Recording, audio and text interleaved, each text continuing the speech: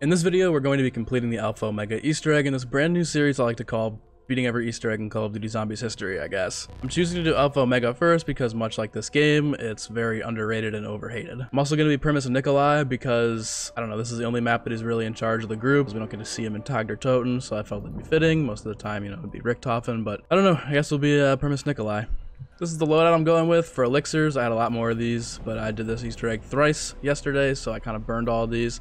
This is just to get through the map a little bit faster, because I don't have any shopping frees. Equipment's always nice to have. I'm gonna run raindrops just because I got some to spend. These are the perks. I'm going with Quick Revive, Dying Wish, Stamina Up, and Winter's Wail in my modifier slot. I'm running the Strife because I have the bayonet on it, which will make the first 4 rounds all one knife, giving me the most points. Wraithfire because it's simply the best equipment. And then honestly, you could either go with the Ragnaroks or the Path of Sorrows. This just makes one of the Easter egg steps a little bit easier if you don't have stamina up, so I'm gonna run this. And yeah, without further ado, let's just jump right into it. Like I said, I did this Easter egg 3 times yesterday. My best time out of all of them was 1 hour and 6 minutes, so it'd be really nice to see a sub 60 here. I'm not a speedrunner by any means, but I've been trying to learn the Black Ops 4 maps Easter eggs because I did a couple of them back in the day, but I don't know enough of them to stream them and look like I know what I'm doing, so I want to learn them off camera or do these videos to help learn them and then stream them for you guys later. And honestly, you know what, say what you want about Alpha Omega, but I think this is a good map. Truthfully, like, I like Nuketown. I played Nuketown over Town, which might sound crazy to you guys, but back in the day I just liked the challenge of Nuketown. I like the idea of having these multiplayer maps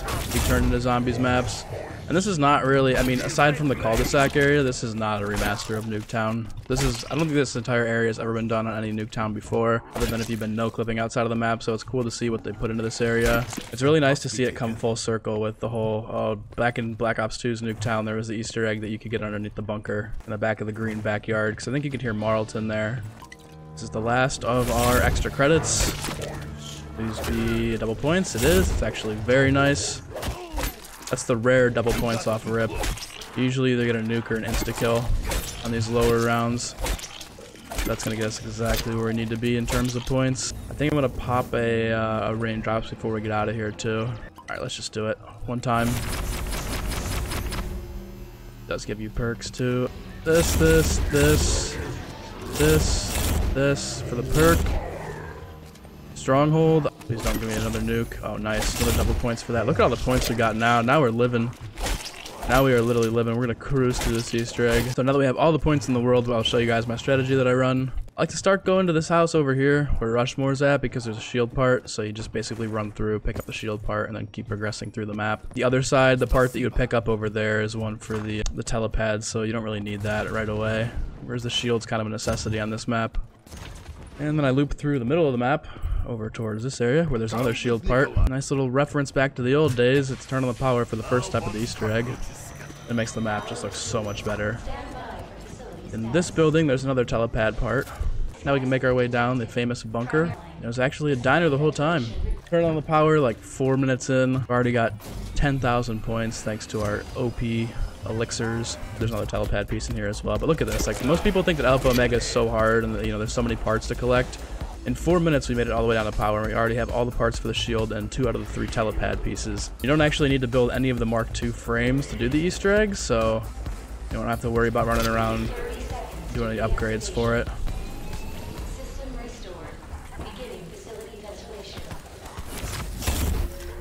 Alright, nice. Now this should open up. Let's go over here and get the codes.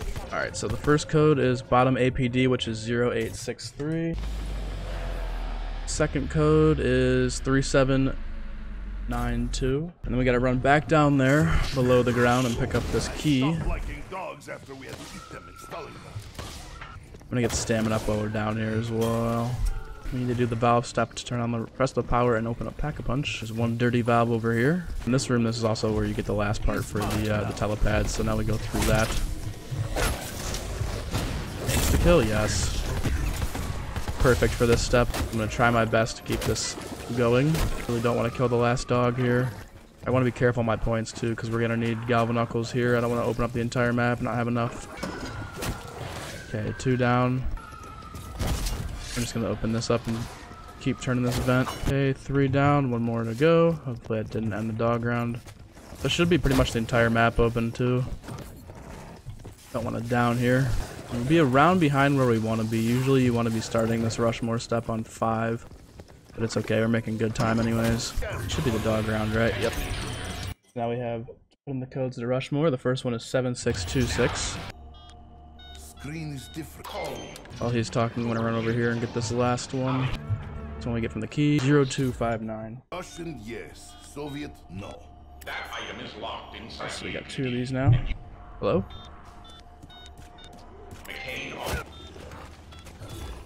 Cornell authorization code accepted. Now that we were able to trudge through that code, that was kind of a brutal start. We should be back on track. Gonna buy the Galvanuckles and head down to the bunkers, as well as turning on subtitles so we can hear all these awesome codes. So I think there's 4, maybe 5 TVs in the bunker. One of the 5 or one of the 4 will be turned on, like this one. What you want to do is knife a zombie next to it with the Galvanuckles, and we'll turn it on. I'll start spitting out the codes you want to see. Maybe? There we go. C0645.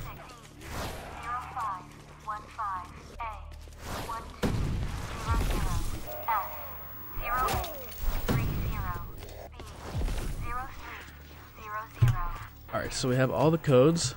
So each of these houses are labeled A, B, C, D, E, F. You can tell which house is which by the mailboxes in the front of them. You'll take the Galvanuckles in here. You're going to want to move the clock. So the first one should be 645. If you hit interact, so F or X or square, it'll move the minute hand, and if you knife it, it'll move the hour hand. Next one is D. This one should be set to 515. It gets knifed one more time. Never mind, we got it. The next one should be A, which is this one right here. See? A. Just a couple of knives here. One more. Beautiful. The next one is F. Should be set to 830. Nice. Now the last one should be B. That one will be set to 3 o'clock. There it is. So once you put all of your codes in, the one house you didn't go to, which in our case is going to be E, that's the Rushmore building, you're going to go and knife this clock, and it will go crazy and spit out a random time. Up here. Very good. That's crazy, actually. It literally moved once. This one is 1015, so it should be 1015 on Rushmore down here. You put it in. Hit enter. He'll say no. He'll lie and say, I don't trust you. It's incorrect. You didn't do it right. But in reality, you did. You get a free Pack-a-Punch Ray Gun Mark II. But in case you didn't want a free Pack-a-Punch Ray Gun Mark II, you also get a free Pack-a-Punched weapon, which in our case will be the ICR, which is a pretty solid, good weapon, I'm not gonna lie. Sometimes you get some shitter weapons out of that. So we're going with a Pack-a-Punched ICR now, and a Pack-a-Punched Ray Gun Mark II, which is a big win. Go and re-interact with Rushmore. This is everyone's favorite step of the Easter egg, which is finding a red Nova 6 crawler. So here he comes. And he is a one-shot, so if you hit him and you kill him, then you'll have to go again another round. All you gotta do is just get close to him. It'll come at you at a faster speed. Shoot you if you get a little bit farther away from him, but you just stay close to him and he'll follow you where you want to go. We're gonna lead him this way, up and out of the APD. Remember, you can spawn anywhere in the bunker, I think, so it's really just depends on where you spawn at. You know, people that are going to complain about this step, right, say this is too hard. This is literally the Valkyrie step from Quad Krovi. So if you hate the Valkyrie step, like, let's keep it consistent. You know, hate this one too. But if you're like, oh, that's a pretty good step, it's Quad Krovi, then, you know, I don't know what to say. I don't know what to tell you. But that was super easy. That was that step. So now we're going to run back to the APD room, just so that we can build the telepads, because we're going to need that here very shortly. I also have to get a new shield. Something we should probably pick up before the next step. I don't want to just completely forget about it and then take it down and be like, well, how did I die? And I just never had a shield the entire time. So what you want to do, reactivate Rushmore and then run down here. And also activate Sergeant Adam. My guy, what up? So we need to take Adam over to this room, and Marlton will shit his pants and throw his canister out here for us. Come on, Marlton.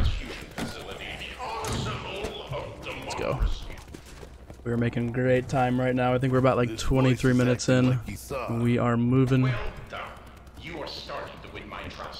I'm doing this now because we're gonna need it eventually. And that is getting brain rot on this weapon. Wreck my run. There it is, brain rot.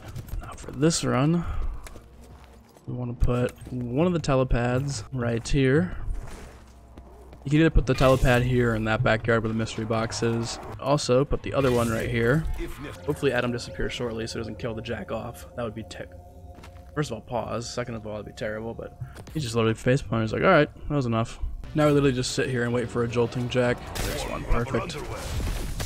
Let's go. Yeah, you lure the jolting jack over here so that he shoots that, just like he did there. Perfect. And then you pick this up, you hit that, run through the telepad. And then you don't actually need to do this, but I'm just going to do it anyways. Pull out your specialist, katana, and run over here and hit this. We had enough time to even mess up too. Now this next step is very similar to the Mauer or Toten step, where you shoot a zombie and turn it until it runs up against the wall. Opens up that door in the hotel room. For this step, try to get brain rot to turn a zombie up here. And he will go and run and reveal the code for you. And the first code is 7744, easy enough. We are making really good time right now. I think we're on the second or third last step here, and we're only like 27 minutes in. Could definitely be the PR we're looking for. Stronghold was really not a bad perk to get out of that raindrops. 8913. And then the last one is this George Washington one over here in the lounge. Should be the first one that we turn right away anyways. Alright, so this one is 2024. Super easy to remember. Next COD Zombies title.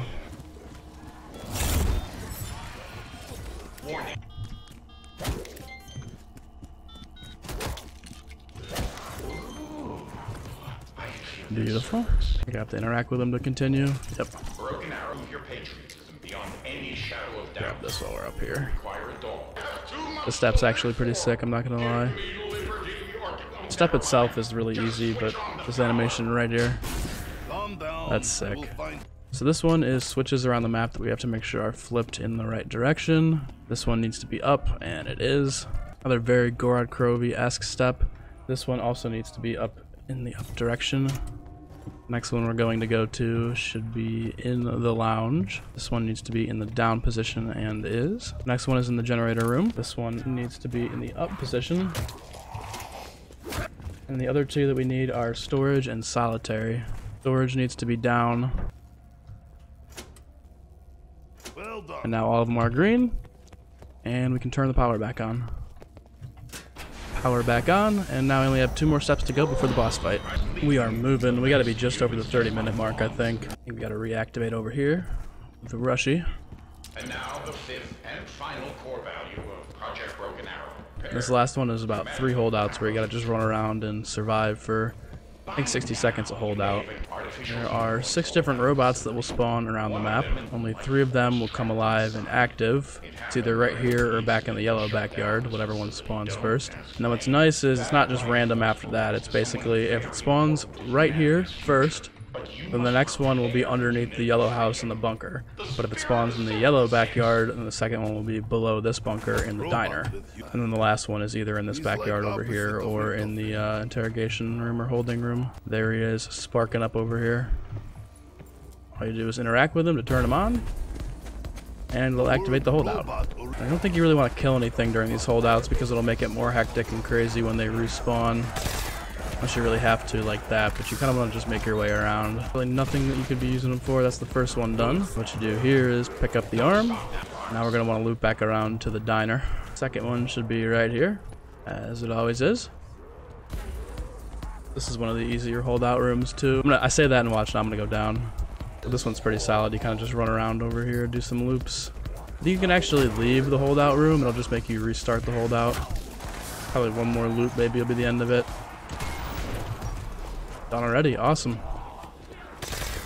We'll pick up this arm. And then the last one we need will either be in, I think it'll be in this backyard. Oh, okay, so if it's in diner, then it's gonna be back on this side again. Yep, here he is. This one's one of the more difficult ones too. I mean, you get some space to run around back over that way.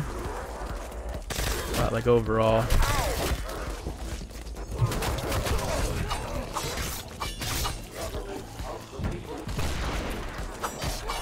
Nice.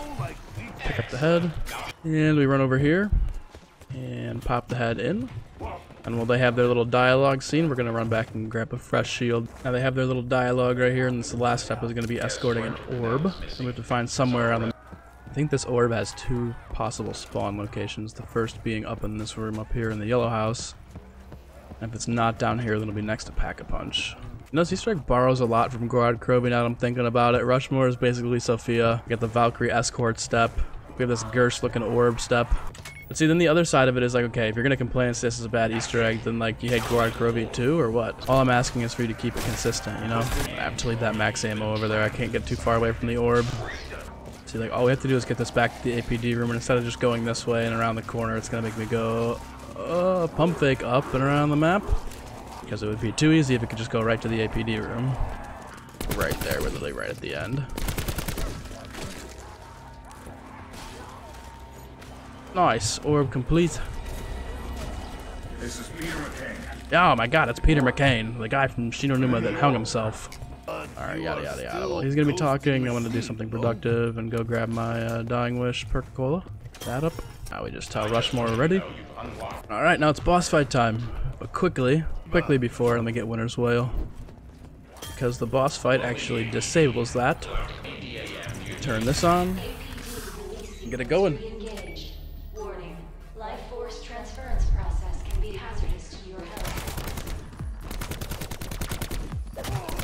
Having this ICR was actually really nice. It's such a good weapon to have. Now hopefully we get this done before the ray gun runs out of ammo too. Might need to... I don't want to pop a raindrops before the last little bit, or we gotta put the Avogadro back in the system.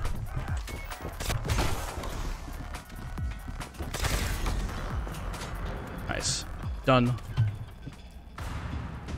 Oh my god, it's opening. Elemental Shard is mine. Into the pyramid, kids. Into the big Illuminati pyramid. Whoa! That's the Avogadro from Transit. Who would have thought? Oh my god, Director Purnell, is that you? Cornelius Purnell was a mortal name. It cannot encompass what I have become. If you must call me something before I destroy you all, call me Avogadro. Hey, is that Nuke? Oh my god, oh my god, oh my god. Nuke. Nuke him! Nuke him! Oh my god, nuke the electricity, that's gonna stop him. Everyone in the bunker, everyone in the fallout bunker, shit.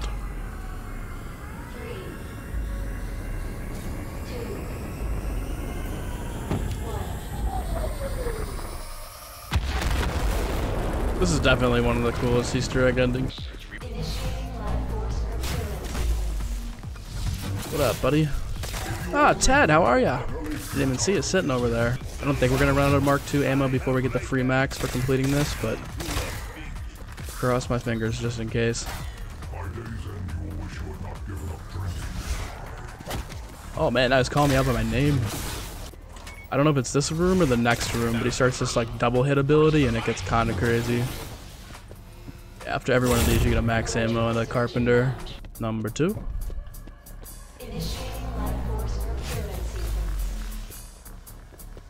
Kind of really in the open here.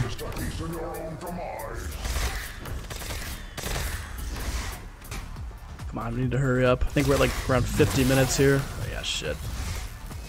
There's that double hit ability almost got me with. It's either a double shock or he has one where he does like a rush at you, and the rush is pretty crazy. 2 down. I feel like the first one is the longest one. This is where he starts that stupid ass charge shot. Whoa, did I just lose my weapons? Oh my god, I was like, what the hell? I thought they just completely disappeared. I was like, are you shitting me? That's really gonna happen to us right now? Let's go, 3 down. Plus we didn't get the max ammo from that last area. It's fine. You know what? We're good. We're gonna push on.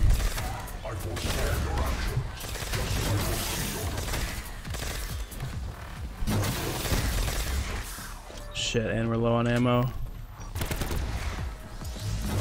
We're literally right there, dude. We're literally right there. Nice. Run, run, run. Okay, so for this last step, all we have to do is go back to the APD room, have him spawn in there, and we just push him back into the pyramid. Alright, here we go. This is what we want to do. Run over here and punch him. And shoot him back to the APD. Go, go, go, he's right there. Let's go! Oh, that was so easy. I love how crazy it goes and then literally you just get sucked right into the machine. You have this hype music and you're just there freaking out the entire time. Go to the central panel to initiate prisoner And then it's so calm at the end. You get sucked in and it's like, alright, there it goes. And kids, that's how Transit was made. For the second time. In every universe, Transit's made, even the Dark Ether. Speak it into existence. Come on, yeah, open up, open up. And that is the Alpha Omega Easter egg, ladies and gentlemen. That had to have been sub 60. That had to have been sub 60, I'm not even kidding. Yes, the elemental shard. Oh my god, it's Dr. Minty. I remember seeing this for the first time and I was like, what the fuck is going on with this story? God damn. And that's the Samantha that we have in the Cold War universe, so she has definitely seen some shit. Ah, shit. That's all we fucking need. This part was epic too.